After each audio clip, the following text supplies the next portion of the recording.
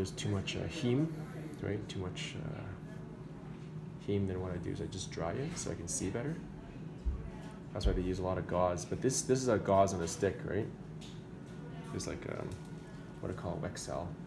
You'll know what that means eventually, because when I do my PRKs and LASIK, remember, you'll hear me talk about Wexel all the time.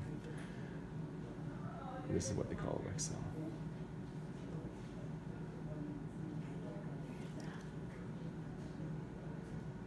So I'm literally just scraping it off. Because it is adherent onto the cornea.